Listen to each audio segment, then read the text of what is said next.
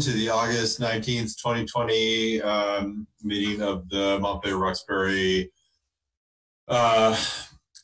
Board of School Directors. Let's take attendance. Etiquette? Here. Jill? Here. Andrew? Here. Emma? Here. Mara? Here. Jerry? Here. Ryan? Here. And Bridget? Here. Did I miss anyone? No, great. First, I want to add one quick thing to the agenda before we go to public comment. A couple people have asked for a discussion about the possibility of meeting in person, so I just want to add that to, we can do that after the consent agenda and before board discussion. With that, public comment, looks like we have some members of the public. If anyone wants to speak, could you use the hand raise function in Zoom? And if that doesn't work for you, just wave your hand in front of the screen until I notice you. Hand wave function. Or you can just speak out loud if you see neither. And yeah, if you go to participants, there's a little button that says raise hand. Got it. Thank you. Okay. So it looks like Julia and Rhett. So Julia, since you were quicker with the hand raise function, you get to go first. Thank you. So I actually have, both of us want to each say something, and I actually have two statements to read, neither of which are my own. Okay. So maybe I'll go and then you can go and then I can go. Okay. So my name is Julia Chaffetz. I'm a parent of a rising first grader. The first statement I'll read is from Andy Dorwart Crane. My name is Andy Dorwart Crane, and I'm a white mother of a white child at UES and a healthcare provider to mostly white patients. I grow increasingly concerned about how our educational and healthcare institutions address systemic racism, especially in light of continued tragic historical events, such as the murder of George Floyd. This is a topic that is vast, complex, uncomfortable, and will not go away anytime soon. When one encounters a problem such as this, it is impossible to come up with a single single solution. So instead, we chip away at it. We uncover routines, traditions, bold ideas, and we change them for the good of everyone in our communities. I support removing the school resource officer from our school district. I submit my statement tonight with more questions for this board and the superintendent than answers. I have become aware that the SRO position holds no job description. Its history is vague and it demands school and city monetary resources. We do know from multiple sources, advocacy institutions, and BIPOC student testimonies that a police officer's presence is traumatic to students of color. We know that training of police officers lacks in addressing systemic racism or their part in it. We know that there is a racial divide when it comes to associating a police officer with a culture of safety. We also know that we do not have enough resources to meet the social and mental wellness of students. Students in this district are denied opportunities to have their very own behavioral needs met due to a lack of appropriately trained staff. I know this happened to a friend of mine's son last year, and now his parents are considering whether they can keep him in the MRPS district if there is no one available to meet his needs. So my question to you is, why maintain an SRO position in our school that has no identified job description, roles, or duties, and the presence of said person subjects students of color to trauma? Why maintain a position without known evidence of benefit and that contradicts the foundations of F22 policy on diversity, equity, and inclusion? Why sacrifice part of our budget to this position when we could be using that money towards an evidence-based intervention to enrich the social and mental well-being of all students? If our goal is safety and well-being of our entire student community, why wouldn't we use these very funds toward a position that benefits all, harms none, and continues to move our district towards dismantling systemic racism? I look forward to hearing your answers to these questions. Thank you. Thanks, Julia. You want to read another? Oh, you go on. Okay. Yeah. Hello. My name is Will Roberts, and thanks a lot for hearing my statement tonight. I speak to you as a white parent of a white child that's in this district, and I also live and work in Montpelier. I'd like to add my voice in support of the national call led by Black and Brown people throughout Vermont to remove the school resource officer from all of our schools. As a white parent of a white child, I'm only moderately aware of the perspective of many folks of color on this issue, including the issue of the SRO. But I've come to see my spotty but growing level of awareness of racial injustice as an outgrowth of my white privilege. What I have learned in listening to racially diverse perspective is that any police presence in schools is potentially harmful to the learning experience of students of color. We know that racial inequity has long occurred in the U.S. and that it's been maintained by systemic racism and violence, often legally sanctioned.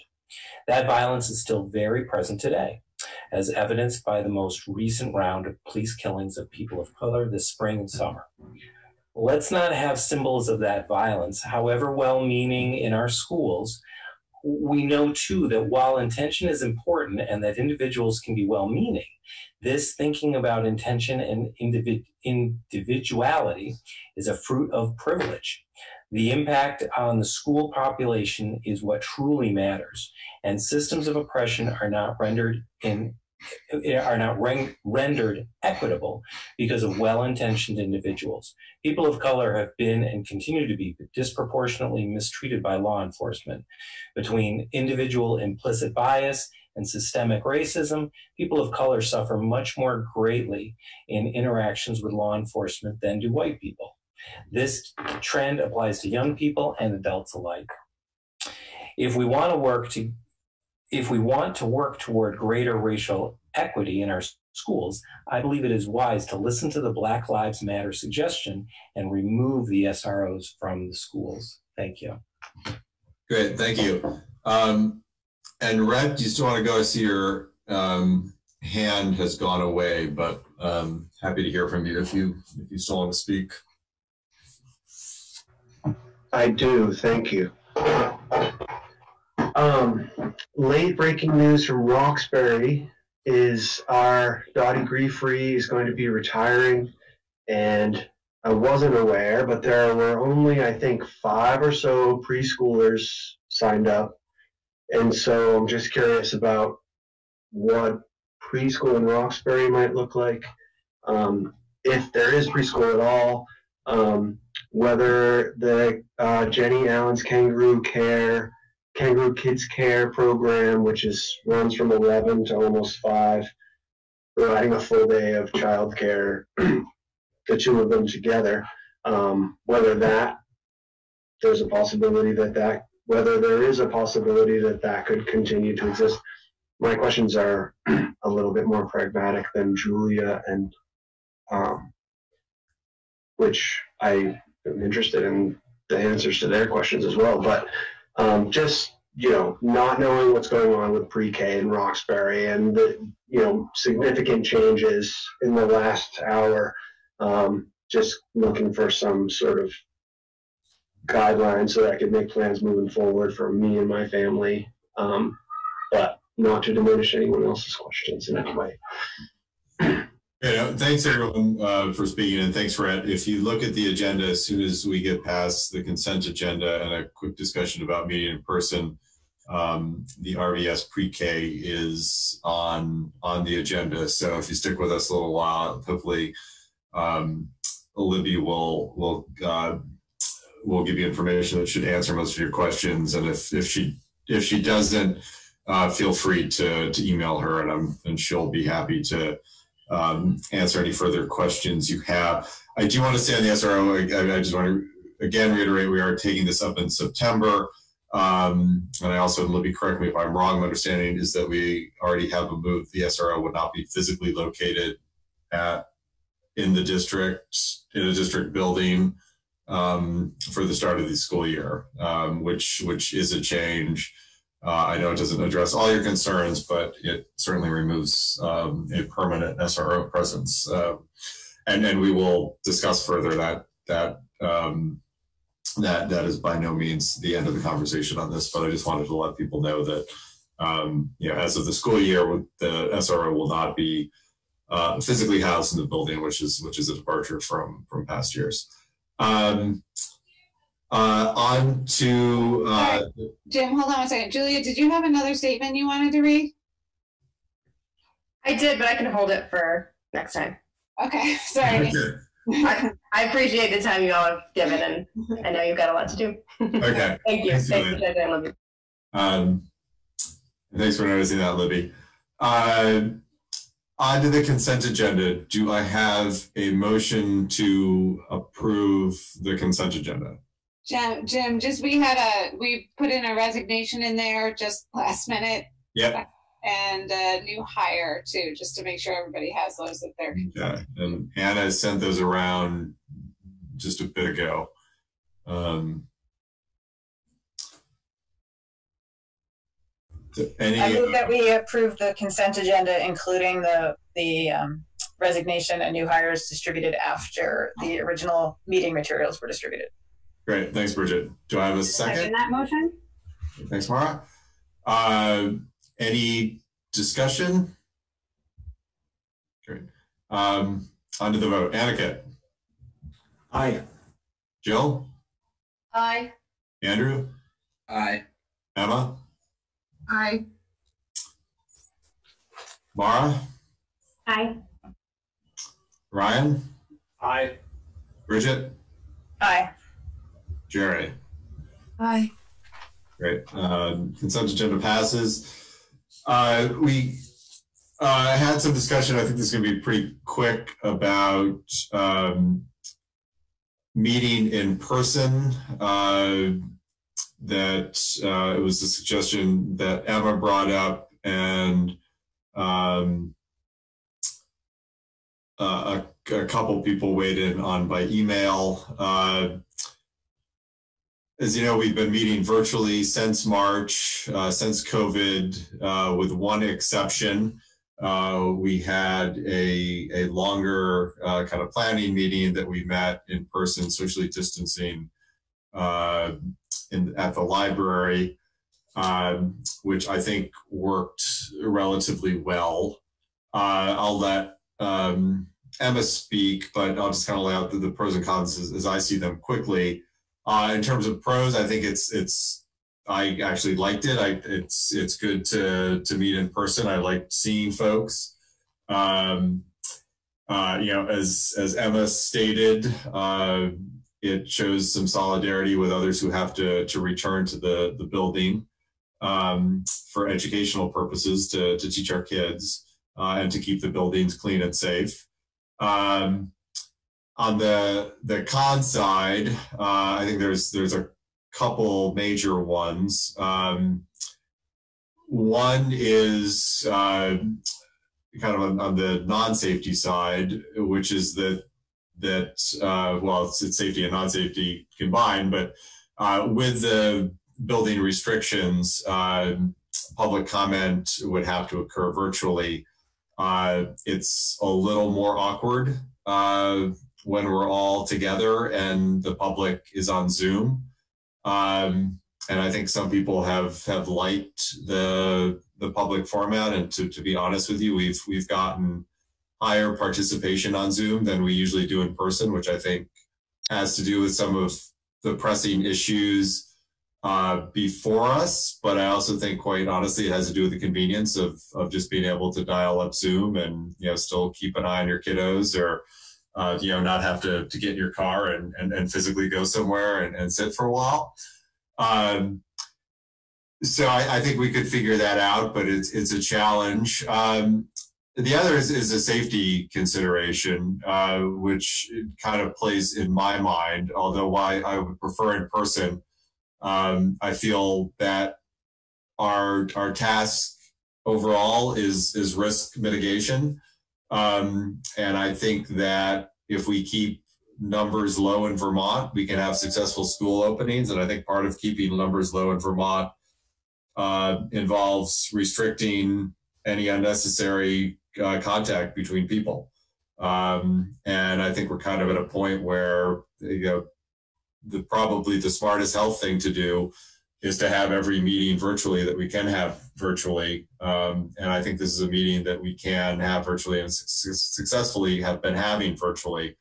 That said, there is a lot of symbolic and other reasons to hold it in person and to show solidarity. And I think to get a sense of what it's like to participate in a group with masks and social distancing, which is what our educators are going to have to do day in and day out.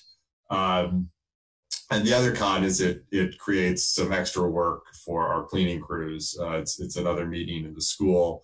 It's another reason they have to come in and make sure things are clean. So I'll let others speak on it. I know, Emma, you proposed it, so maybe you want to speak, but I'm happy to hear from everyone. And then it'd be great to get kind of consensus going forward about how we do it. I think if we did do it in person, I would strongly favor giving any board member who has any concerns about meeting in person the option to participate virtually if that's feels safer to him or her. Sure. I mean, I think you summarized pretty well any discussion that I heard around it. My basic gut feeling is that if we as a board are standing behind our superintendent and the decision that we're making as a district for students and educators to go back in person, that we should follow suit with those guidelines and do 6 feet apart, social distance, masks on, meetings as well. So that's where my gut lies. I think it's the right thing to do. Others? Yeah, Bridget. I think it's a really hard decision, Jim, and I think you summed up well the pros and cons. And I do very much want the board to show support for teachers. But to me, the public participation part just cuts very heavily in favor of keeping them remote, because the idea of us having to hold a meeting in person 6 feet apart and masked means, and while the public is on Zoom, is going to make us interacting with the public and the public being able to hear us through that connection. I just think we're going to lose what we have now, which is a really robust platform for the public to participate, to comment on and be in these meetings. And it's so hard to mix virtual participation with a properly safe, socially distanced in-person setting. So, the 9 of us will be able to have our meetings, but I feel like we're going to lose this ability for the public. So that's one concern. And my other concern is that I feel like as we're opening, not only are we going to, are the public going to want to be able to see these board meetings and provide comment as they're experiencing the schools opening, but we're probably going to want to be hearing from our administrators, and they're already really stretched to the limit. And hearing from them, meaning that they have to also come in person to yet another evening meeting that is going to keep them late. I also am concerned about that after they've been in the building all day. So I feel like those practical concerns weigh in favor of staying remote for at least for the next couple months. Thanks for giving us a chance to talk about it. Yeah. Jim, I'd like to add to that too, because I sent you and Libby an email and Emma an email on this, and I read that and I had a gut reaction, which was yes, if our teachers and our students and other staff are going back into the building, even with all the precautions in place, we should be willing to do that too. We should be standing on the same ground as the rest of our schools. We shouldn't be holding ourselves to a different standard. But as I've considered it more, I've talked with a number of administrators and teachers about this, and nobody really seems to be on exactly the same page. And I think it would be helpful to hear from Libby, because one of my biggest concerns is that this will add burden to a district that's already stretched extremely thin. And that is a serious concern of mine. I've heard from some folks, you could potentially be adding risk. And I think if 10 people can't meet in the library 10 feet apart, that raises some significant questions about returning to school in a physical space, as much as we all want it. But I've also heard the argument, and definitely considered the argument, of risk versus reward.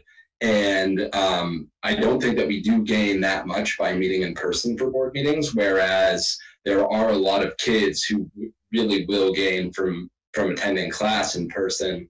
And as Bridget mentioned, I do see a lot of gain from meeting on Zoom in this environment. The access to public meetings, although it might not be as equitable as we'd like, it's still vastly improved from where it was even before the pandemic.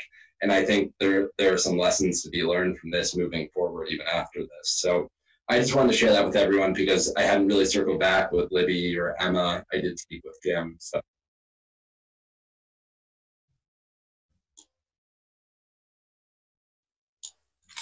Any other thoughts? And I'd love to hear from.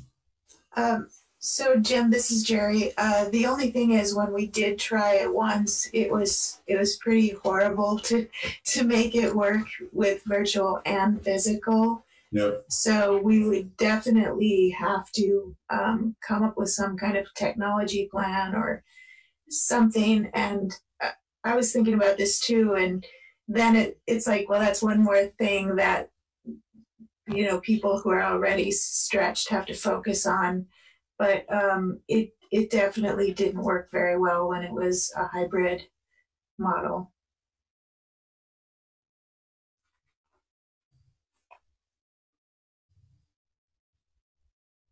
Yeah, other thoughts? I mean, that's kind of where I think I'm leaning to. I think with the difficulty of hybrid, I think if we had an easy hybrid solution that worked and wouldn't take up Libby and Mike's time to figure out some sort of technological solution easily, it would be nice to have an in-person option with a robust virtual option. I think absent that, it's probably better to stay online. But if others feel strongly, I'm definitely happy to go in a different direction. But I think my recommendation would be to keep this format, maybe check in a few weeks as we see how school goes. And also maybe when things calm down a little and we get into a routine, we can think a little more about a virtual solution. But if people feel strongly about in person, I'm certainly open to that as well.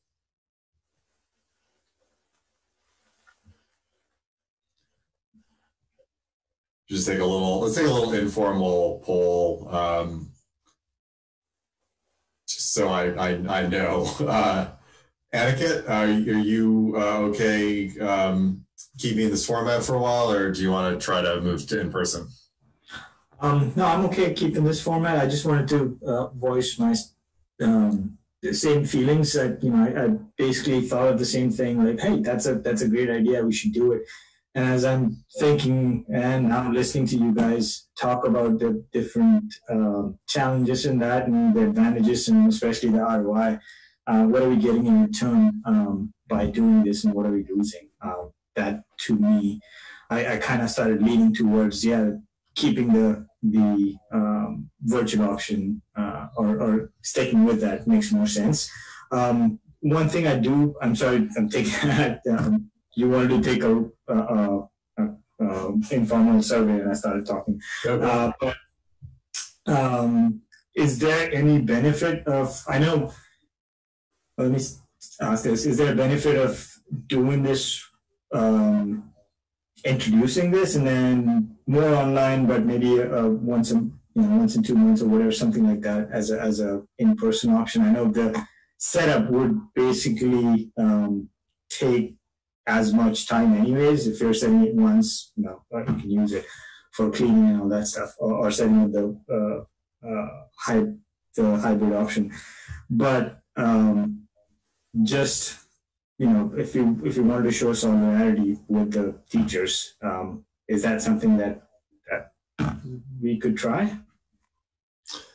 I think we could definitely try it, and again, maybe we can again after school starts, Libby and I can think, bring Mike in, think a little more about how to pull in a virtual option. From a practical standpoint, I could see something like some of our early budget meetings where we're really talking about ideas being a little more productive for us in person, and if we can figure out a way, but that'll be. October, early November, which is not very far away at all. But obviously we want to make sure that information gets conveyed to the public too. But that might be a time when we're past the start of school, hopefully in a bit of a routine, where maybe that would be a good meeting to try to bring us in person and see how it goes. Jill? Yeah, I would just say, thank you, Emma, for raising it, and I completely agree with and support that sentiment. I sort of had the same kind of circular logic that I heard Andrew and Anna mention. I'm perfectly comfortable to go whichever way the rest of the board feels is appropriate. I'm happy to go in person. I feel confident that can be done safely. But I do think, frankly, from a convenience and accessibility standpoint, I actually find that this has worked really well. You can see folks popping in and out of the meetings. You can see staff can pop in and out. The public can participate. There are nights when I've had my daughter here and I would have had to leave her alone to go in person. And I know we've seen lots of kids in the background and other reasons why I think just from an accessibility and a convenience standpoint that I'm finding this working really well. But I'm happy to go with whatever the majority of the board prefers. Thank you. Andrew? Sorry, I am curious though, because I'm assuming this, and I think this is the right assumption.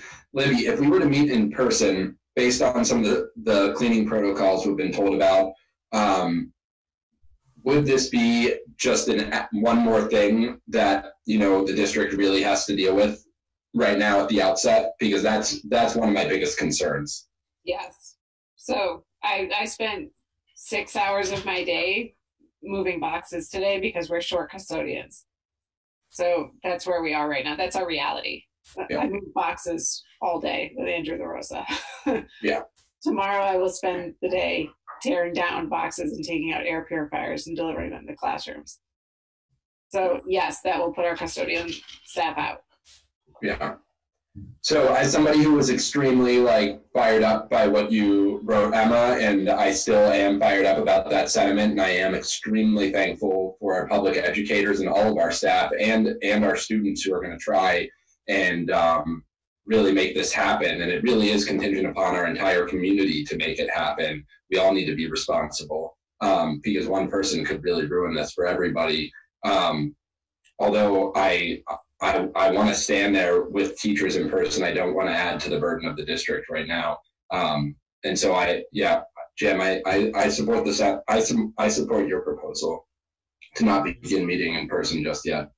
Great. Thanks, Andrew. Emma? I understand all the logic, and I read the School Board Association recommendation as well, and their logic behind recommending that school boards do not meet in person. And I definitely think there's a lot to be said for people being able to participate via Zoom, the public being able to participate via Zoom, and also administrators and teachers. So, all of these arguments make a lot of sense to me.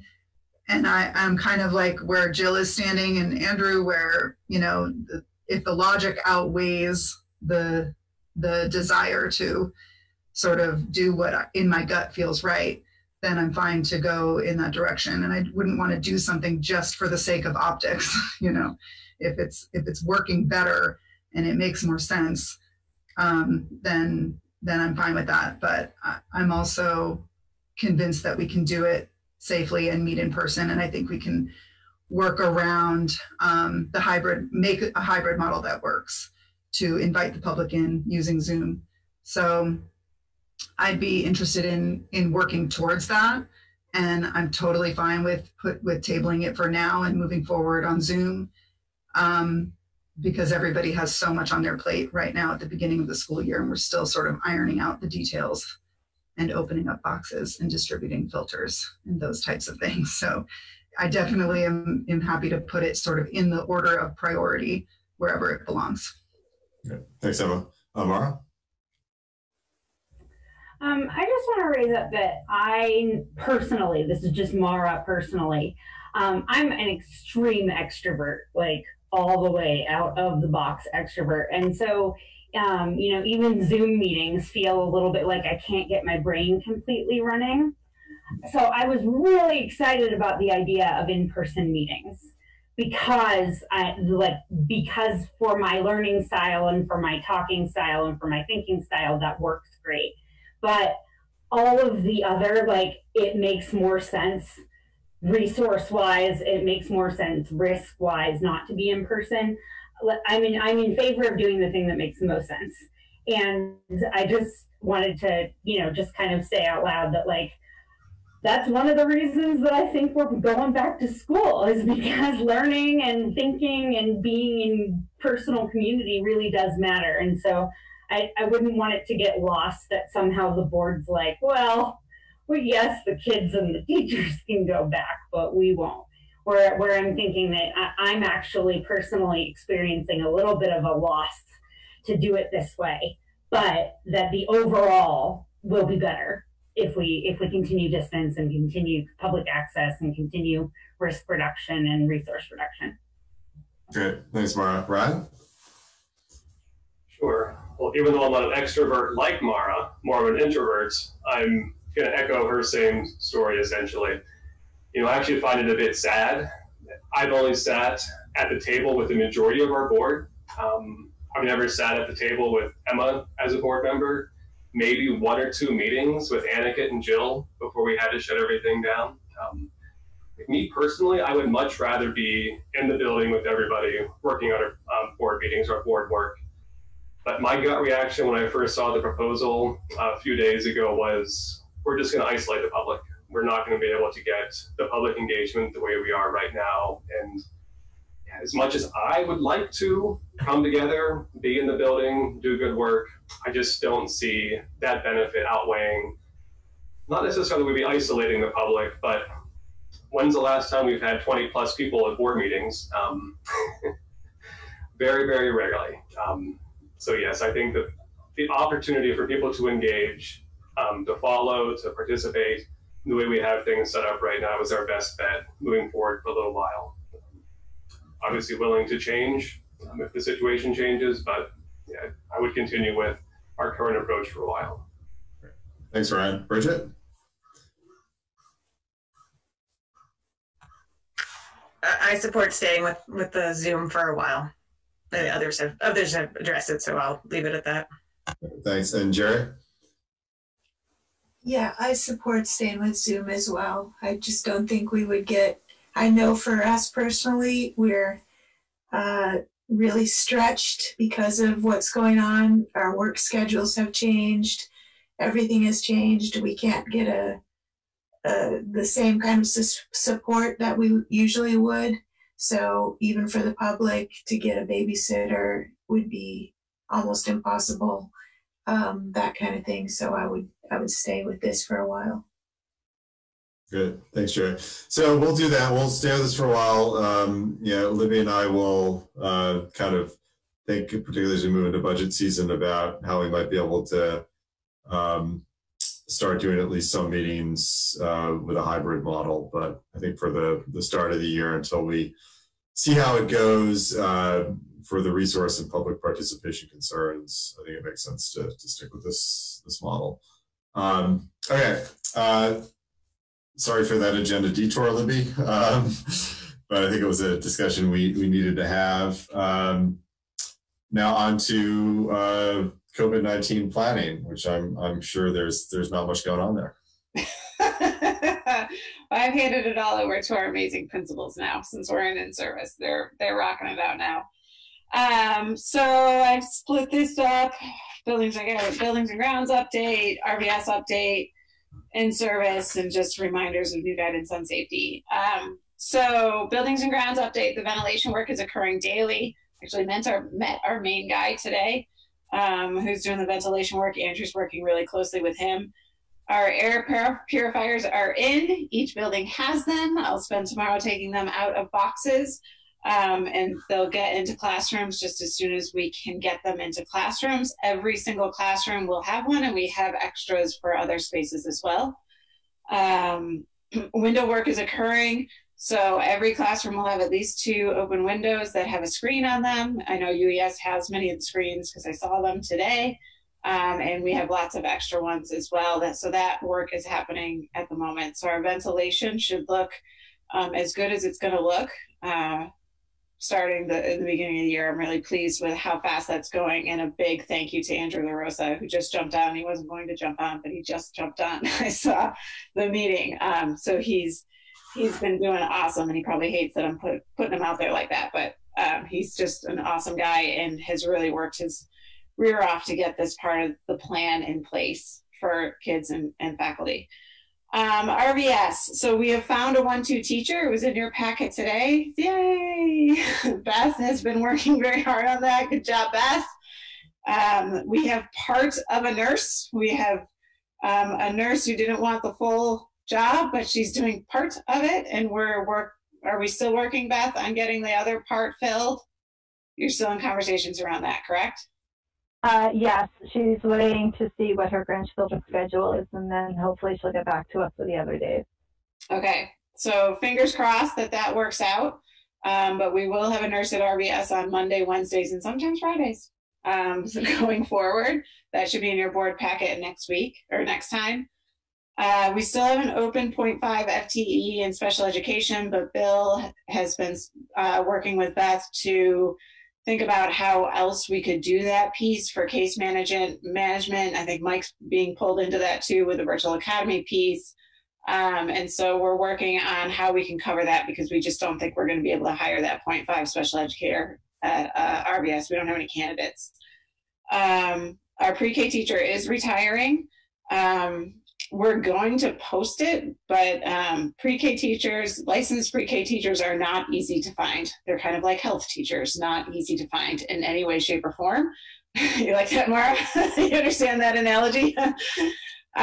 So we are not going to be able to run the pre-K section part of our pre-K at Roxbury until we get a licensed teacher in that classroom. We do have 5 kids signed up at this moment, Beth? There were 5 as of today, and I did reach out to families just to let them know that they should be prepared to flex if needed. Yeah, we've been working closely with the folks over at UES, and Ryan, I don't know if you have those numbers on you, but probably not. But we've been talking to Diana pretty closely about the pre-K numbers at UES to see if there's any openings there. I know they're less than they usually are, but I'm not sure. Go ahead, Ryan. Yeah, we have 20 students enrolled right now. Typically, we have 32 students enrolled in the program. So there are openings at UES? Yep. So we could, people who are interested in that option, we could fit them into our UES. And so, Beth, when you're reaching out to families, that's definitely an option. I've tried to reach Northfield. They won't call me back. The superintendent's had some illness, so she's not, I don't want to burden her with that, but I've called the principal, I've called the registrar. They don't have any answers for me over at Northfield in terms of spaces at Northfield, but my hunch would be that if UES has spaces, Northfield probably does as well. And that, of course, we would pay for through the Act 166. UES, parents would just come and bring them to our UES program. So that is an option for our parents at Roxbury who have pre-K children. The dinosaur daycare, that was the after school. Kangaroo care. What is it? Why do I keep calling? That's the 3rd time I've done that. The kangaroo care at Roxbury in the afternoon is still planning on going. We're still scheduled to go that. They still have kids registered for that, so we have no plans on turning that down. That usually starts around 11, I believe, in the day. So that is set to go. It just doesn't have the pre-K piece before that. So there's not the full day care, but there is care starting at 11. Again, we'll post that pre-K position, and if we can find a pre-K teacher, then we'll run a pre-K at Roxbury. It's just we have to find the teacher first. But I'll stop there. Any board questions around that piece?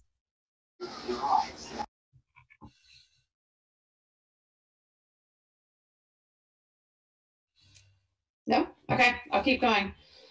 The Roxbury bus is another concern. Again, we have 7 kids who are signed up for that bus. The bus is $57,000 for 7 kids to ride it. I have spoken with Stacy Emerson around other options for RVS families for busing. There are no other smaller options. They have no Suburbans that are available. They have no smaller buses that are available. They're all being used. And while she has a driver for that bus, she's a little concerned about drivers for that bus as well. So I put it towards the board that I would recommend that we cancel that bus for the year. It doesn't save on the entire $57,000. It saves on the mileage and the driver, which we did see significant savings in the spring because that's what the bus company worked out with us in the spring when we weren't running buses, but we do have a contract with them that we've signed. So we do have to pay for the bus still, but that would be up for board discussion. As in regards to what we want to do with that piece, it would be a significant savings for the district. However, these are 7 families who are counting on the bus to take their kids, and Ryan is one of those families. So I'm sure he has an opinion on that. But I'll let the board discuss what we want to do with the RVS bus, if we want to continue running it or not. And when do we need to make do we need to make that decision on that tonight? Well, we want to let the bus company know relatively soon. So our next board meeting is That's in September. Is the 2nd of September, which gives a little bit of time still. So we could discuss it next time. Emma, it looked like you wanted to say something. I guess I just wanted clarification. So you're saying that the $57,000, we've already contracted with the bus company for that? We've already contracted for the bus. So what they would do with us is the same thing they did in the spring, which is we don't pay for the driver and we don't pay for the gas, essentially. Is this, can I just wanted some clarity, is this the bus that goes around Roxbury to bring kids to the elementary school, not the bus that goes? Yeah, we're not talking about the bus from Roxbury to Montpelier. We're talking about the bus that goes around for Roxbury Village School. Okay. Is there a possibility that we could offer parents a financial stipend in lieu of the bus? So that's been suggested, I believe, by Julia. That was suggested to me. Our auditors do not like that because we can't prove that that is what people spend the money on. So districts have been slapped in the hand before around that. I can check with Grant around that piece. I just know that it has not been smiled upon by our auditors in the past to do that kind of piece, like mileage reimbursement or mileage cards or gas cards or things like that. Have not been allowed for other purposes. Should we do something creative like buy gas cards, therefore we know where the money went, and give those? Yeah, that's what I was just referring to, because gas cards would be to like a mobile station, right? And so the mobile station has that's just, I'm just reiterating what auditors have told me in the past for other pieces. Jill? I was just wondering, since it's such a small number of parents, if Libby, you or Beth have spoken to them at all, because I'm really loath to take that away, even if it's just for 7 families. I just feel like if we're not at the point we need to make that kind of a change, I'd hate to do that when we are all grasping for any sort of stability and things we can depend on. I'd hate to make that change if those families were counting on it. I have not talked to any of the families. I don't know if Beth has. I've had families reach out to me, and I've been quite honest saying that we're not quite sure what's going to happen. And I did mention to some that it was going to be discussed tonight. And I did mention how we have such a low number, so I'm not really certain how it was going to shake out, that it was a board decision. So I do know that it'll impact some families. Yeah, and I am concerned about the bus driver as well situation. So we do have one lined up right now, like I said, but Stacy is not confident that that will last for the entire year either. So it seems like I second Jill's sentiment, and just so folks know, we had a finance committee meeting before this, and we're in about as good of condition as you can be in, considering the economic climate that we're in and heading into, it seems. So that being said, although it would be nice to have savings there, you know, if families really, really need this, that's something that I think should maybe take precedent there. But I think it would be helpful if we talked with, if it's only 6-7 families, if we could engage with them and see if we might be able to find some other kind of community solution. Because what I'm hearing from you, Libby, is even if we went with the bus, it's not a guarantee that we'd be able to have a driver for that bus throughout the entire year. It seems like a pretty uncertain situation. It is an uncertain one, yes, because of the driver situation. Do we have any options? Sorry. Ryan and then Ed again. Okay. Libby, I'm curious if you might have some staffing options to be able to remedy this. We don't. Maybe to echo. But we have one bus circulating, picking up middle school and high school students. Is there any opportunity they could pick up the elementary school students as well and deposit them at the village school early? That currently is scheduled to pick up the middle school and high school students at Roxbury Village School, not door-to-door service because of the health check. Okay. I was going to ask, the bus company provides that driver? Is that how it works? Mm-hmm. Okay. Yeah, 2 questions. So what is the expense that we're saving if we decide not to run the bus you said for the driver and for the gas? And then my second question is if the bus company can't provide a driver, are they in breach of their contract? Would we be released from the $57,000 if they can't provide it? I don't know. I don't know the second answer to that, and I actually don't know the first. I asked Grant to get me the numbers for that for your first question, Emma, because I anticipated it. And I'm realizing right now that he didn't get back to me on that. So I don't know exactly what that savings is, but it'd be significant considering the surplus that we had for fourth quarter with busing. So I think it's pretty significant in there. And I don't know about the breach of contract piece because of where we are right now with our current reality with COVID. They may be in a position to say, I know that we were in the position to say in other circumstances that have nothing to do with the bus in the spring, that because of the circumstances with COVID, because of the closure, that we couldn't possibly pull off the contract, and legally, when there's an impossible situation, then you can be out of a contract, you can get out of a contract, and that might be a similar argument for the bus company here.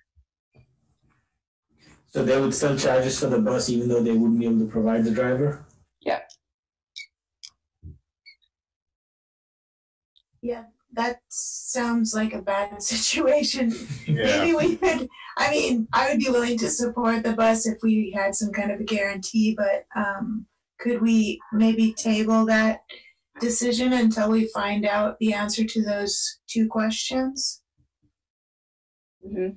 Yeah, I apologize for not knowing the number that we would save, because I did reach out about that. Grant just must have forgotten. It might be, I know we've got one of the family members present now. It might be good to survey the families too and see, see what the particular situations are. Yeah, we certainly can. Beth, you can reach out to the families on the who said they needed bus. Yeah, I'd be happy to. I indicated that I would reach out after the meeting anyway, so it would just be a follow-up. We could always schedule an emergency meeting if we just needed to resolve the bus issue later. I would just echo what others have said, that I'm reluctant to pull the bus from people that need it. But if there is a community solution in light of uncertainty, that seems worth exploring.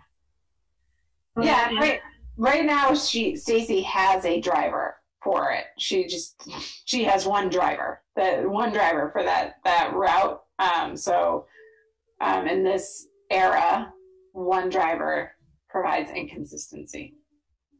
Go ahead, Mara. Sorry, I cut you off there. No, that's okay. I just, I also am loath to pull the bus from people who are depending on it. And since we do have a driver right now, of course, the question of substitute drivers and how long that'll last and everything is another question. But since we have the resource budgeted for and staffed at the moment, and we are T-minus, 15 seconds to the beginning of the school year, it seems like if we could possibly go with the bus for now, we could at least buy ourselves more time to come up with alternative solutions. I just don't know if it's sort of an all or nothing deal where we either start with it or we don't. So do you have an answer on that, Libby? Yeah, no, we could start with it. The other thing to keep in mind is that we weren't able to find, I advertised for a bus monitor for that bus because I knew we'd need one in May, and we've gotten no hits on that. So we don't have a bus monitor for it. Now, the new safety guidance says we don't technically have to do the health checks on the bus. Our bus company would very much like us to do the health checks before kids get on the bus, which is understandable to protect their employees. However, we don't have a bus monitor to do that. So the kids would be picked up at Roxbury Village School. They'd be picked up at their doors, and they'd be taken to the school, and the health check would be done at the school. And not the Montpelier buses all have a bus monitor on them, so they will be doing the health check prior to boarding the bus. So it's just another consideration.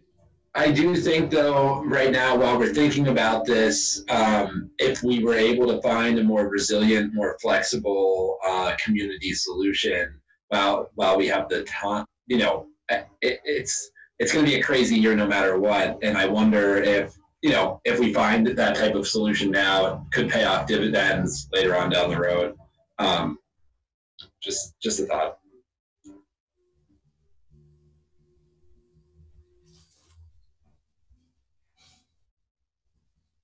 Yeah, other thoughts or discussion? So it sounds like we're going to find out further information. Maybe if you need us to ask quickly, we can call an emergency meeting. Otherwise, we'll bring it up with a second. Mm-hmm. Okay.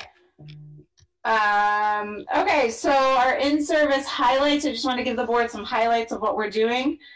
We have a woman named Jennifer Abrams coming tomorrow, actually, on how to have hard conversations with each other, which is really exciting. Jen's a good friend of mine. She's out in California. Mara, do you know Jen?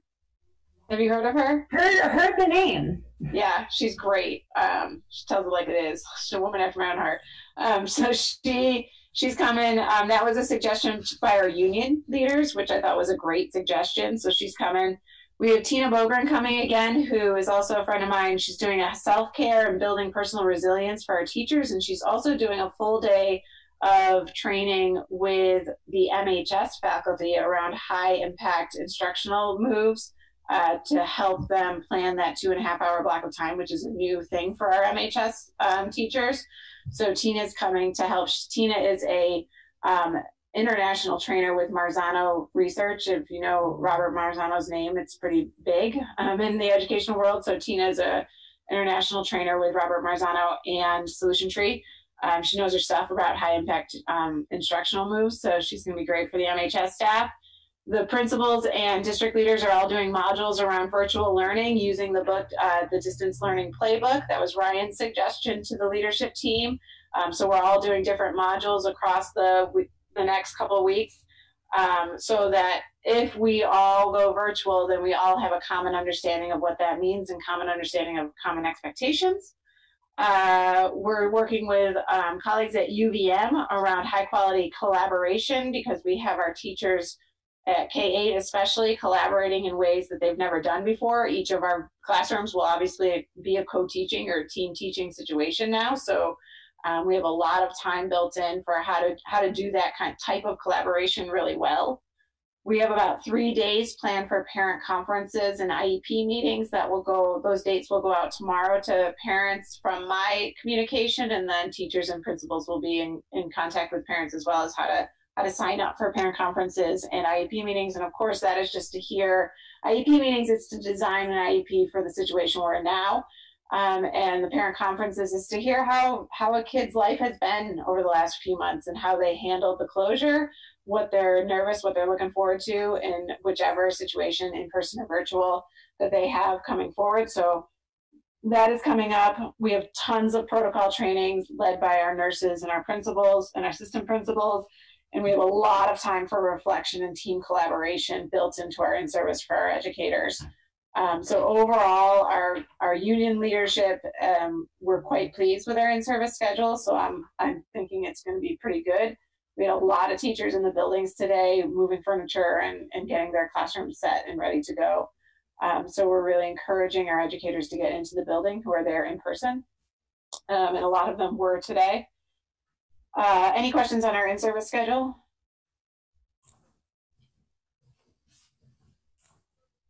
Okay. I sent out last Thursday, we do have new guidance and safety regulations, or they're revised. There's the major shifts that we uncovered was that for K-5, they're now allowing 3 to 6 feet between kids. Now we could do it at 6 feet, so we're holding tight to the 6 feet rule. We may push those a little bit to like 5.5 feet in 5th grade rooms, right, Katie? To make sure that kids have extra space and can see the whiteboard. But we're holding tight to that in our district. We can do it, so we're gonna remain there. Again, the bus health checks don't have to be done on the bus or before the bus. However, we're going to hold tight to that until the weather makes it really hard to do that. And then we might switch gears after that, but we're still pretty much sticking to our plans. Other than that, the new health and safety guidance added a whole lot of words with not a lot of substance. And principals, you can correct me if I've forgotten anything there, but it was just a lot of words. But I did link that into my communication last week to families. Fall sports are a go. They will look very different.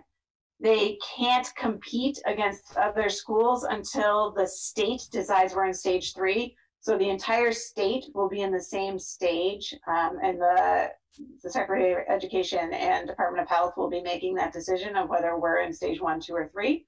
Just a reminder, stage 1 is completely closed, completely virtual. Stage 2 is what we're opening in, and stage 3 is all those shalls turn to shoulds. They're kind of good reminders. It's kind of just the difference between it. And really, the administrators, we've talked about it, and our plan doesn't really change whether we're in stage 2 or stage 3, which is part of the beauty of our plan. Of course, it would change drastically if we were in stage 1.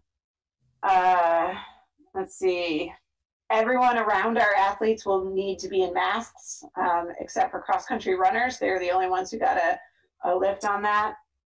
There's still, even though athletics are a go, there's still no access to our buildings after the school day. So athletes won't have access to the locker rooms. Spectators won't have access to our bathrooms. The buildings will be locked down, and nobody will be in them really, unless one of us is working. Meaning one of our administrators are working at 7 o'clock when the last custodian leaves the building. So even though fall sports are a go, that type of normality, it's not going to be like it always has been. We're limited to 150 spectators. We're talking about, do we give out tickets for certain events, especially when we're playing against places like U32, which tend to get a big crowd. We're talking about where we move our athletes. But Matt Link, Andrew LaRosa, and I are having lots of conversations around what athletics will look like in the fall, and Matt's still getting guidance on that. So that's pretty much the update.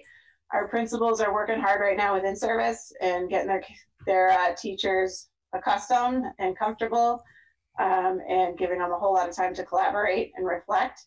But I know that they're all here, with the exception of Renee. She had an emergency vet appointment for her dog, so I'm sure they're happy to take questions from the board if you have any. Or I am too. Questions or comments, anyone? Bridget.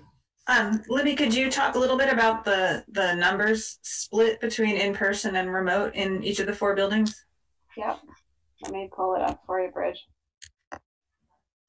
Mike, do you have those out right in front of you? Oh, I got it. Never mind. So these may be slightly off because there's been some changes across the day, but in kindergarten we have 21 students.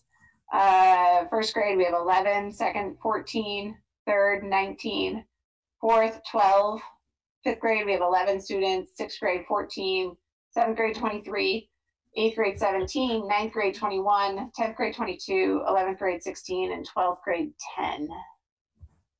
Those are the virtual academy numbers? Those are the remote learning, yeah. Yeah, number of students who chose fully virtual. They may be off by 1 or 2 because people have waffled a little bit. Is it still like an 80-20 split? About that. It might be a little less than that now, 19%. I mean, it's like 18-19%. It might be a little bit less, but for the most part, it is the 80-20% split.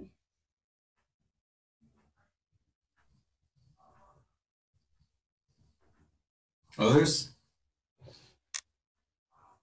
We do have, for the board's knowledge, we do have 5 teachers who are teaching with VTVLC, 3 at the high school and 2 at the middle school. And that significantly impacts course placement and some specials and things like that at the middle school. So we have had to cancel some classes at the high school simply because of staffing. But we think we can still do it and kids will be able to take all the required courses and we're not jeopardizing anything for juniors and seniors who we've prioritized in class placements and things like that.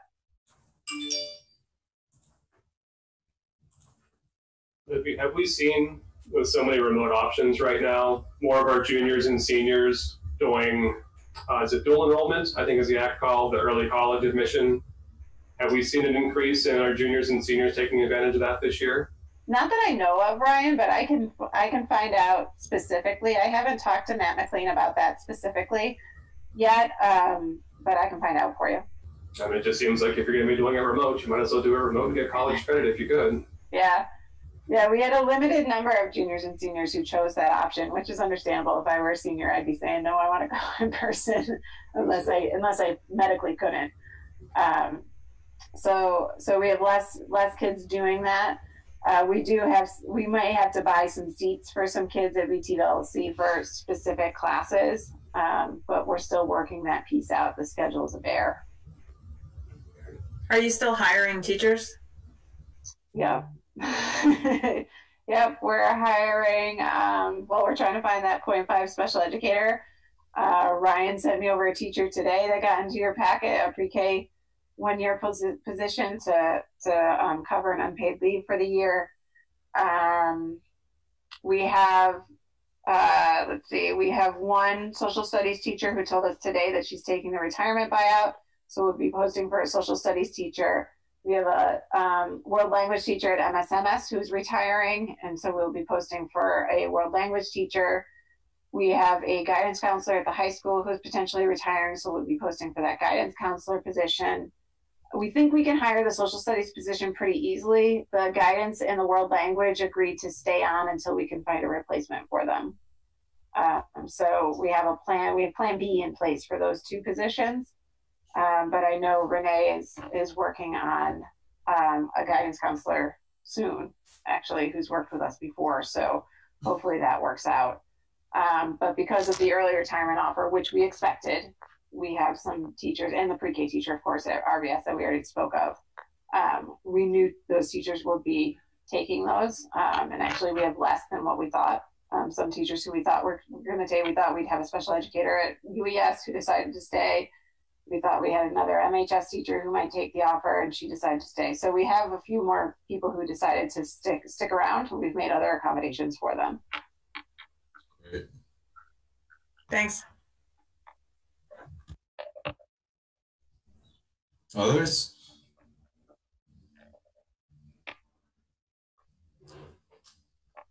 Great. Well, thank you, Libby. Again, we appreciate all the great and long and hard work you're putting into this. The team is putting into this. Yes, I meant the collective you. Yes, the royal you, right? Yeah, no, all of you are doing a fantastic job.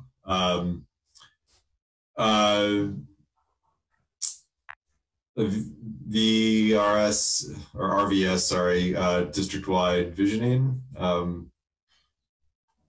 is next. I'm muted.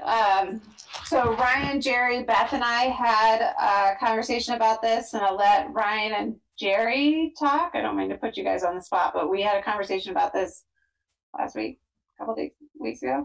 I don't know. It's all rolling together at this moment. But Ryan and Jerry, do you want to talk about that conversation? Ryan, go ahead. My memory's a little fuzzy right now. Yeah, sure. I think I can give a kind of a general overview. Jerry and I had reached out to Libby and Beth, essentially just inquiring with the consultant project potentially on hold, maybe indefinitely. We just wanted to reach out and see if there was anything we should possibly be doing in town to advocate, reach out, solicit feedback, etc. Until we did make a decision formally about whether or not we are going to be moving forward on the consultant project for our district-wide visioning process. Again, the board hasn't made any commitment one way or the other right now on that project, so it was kind of up in the air. But I think what we did decide on was it would make sense, and we're going to do our best to garner a lot of public input throughout this next budget cycle, to be really involved in the entire visioning process of the budget and how it might relate to Roxbury, and try to get more feedback on the village school and more public involvement in our budget cycle this coming budget season. So I think that's a pretty quick synopsis of what had been discussed, and I don't know if there's questions or thoughts, but yeah, thanks. Anything to add, Jerry or Libby, or that's pretty much it? No, I think that was very nicely stated, Ryan. Good. Thanks, Ryan. So Ryan and I will do some work on our end. Thank you both. Sure.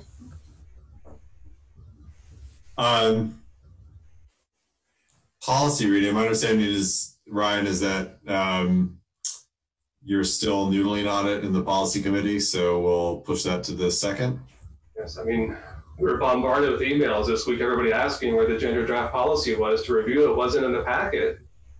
No, we did. We have shifted our policy committee meeting schedule, so it is off, so it's staggered now at the board meetings. So we will be able to get things to the board when need be. But ultimately, we did another read through this week and still felt like we kind of had some unresolved questions regarding some of the language. So we do not have an updated draft yet for the board to read. It'll be really, really, really good when it does get to you. I was going to say, it's going to be slamming when you get it. Awesome. Well, we have the leader in the state, Mara Iverson. I mean, if that's not going to be the best policy ever, I don't know what it is. What I can tell you is that as a person who works professionally on these sorts of things, I fully intend to use our finished policy as the model policy that I suggest to all of the other school districts around the state. So you can, rest assured that we're going to look really good. I was wondering where that policy was. I took 10 minutes searching for it because I wanted to read it before the meeting. Sorry.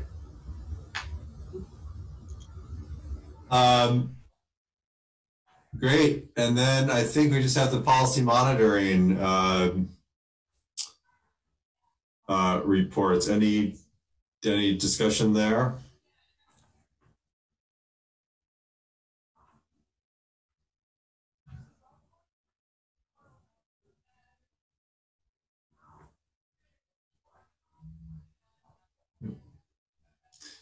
And I don't know, I always forget, we have to approve those, right? Yeah, remember last at the end of last year we pulled them out so you all could approve them or ask questions around them if you needed to. Yeah, I do remember. I need to like tack a sign to my forehead or something. That's what you had me for your forehead, Jim. And Bridget was ready to jump in on that too. So if no discussion, do I have a motion to approve the policy monitoring reports? So moved. Do I have a second? Second. Amiket. Aye. Mara? Aye. Ryan? Aye. Bridget? Aye. Jerry? Aye. Andrew? Aye. Jill? Aye. Emma?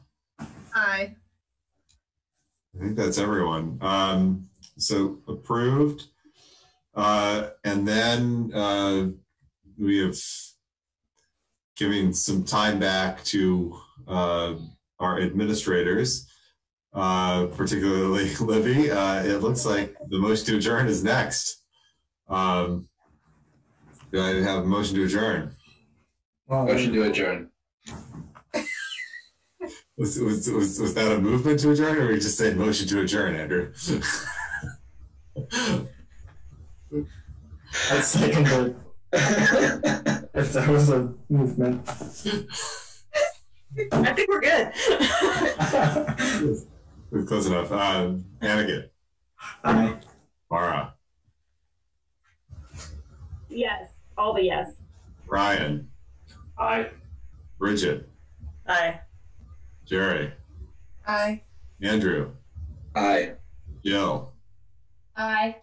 Emma. Aye. Thanks all. Have a good rest of your night, and we'll see each other virtually in September. Thank you, everyone. Good night. Thank you. The question from me, what is the name of the person who does the tech again? I'm still struggling with my email. You can send that to Lucas Johnson. Okay, that's it. Let me get Lucas's email for you. It's just lucasj@mpsvt.org. Tell him I sent you. Is that with a C or a K? C. Okay, great. Thank you, Libby. Nope, no problem.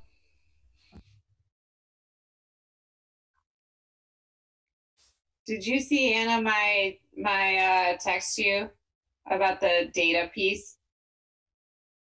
No, on the chat. Stacey Emerson needs the addresses for the bus routes that I asked for about 2 weeks ago, and it hasn't been given to her yet. So, do you have access to that? In PowerSchool? I mean, I could look in PowerSchool. To download, all she needs is the student's name, the school, and the address. I haven't pulled anything like that previously, but I can look into it first thing in the morning. Yeah, will you do that for me? Yeah, absolutely. Okay, thank you. See you tomorrow. Thanks.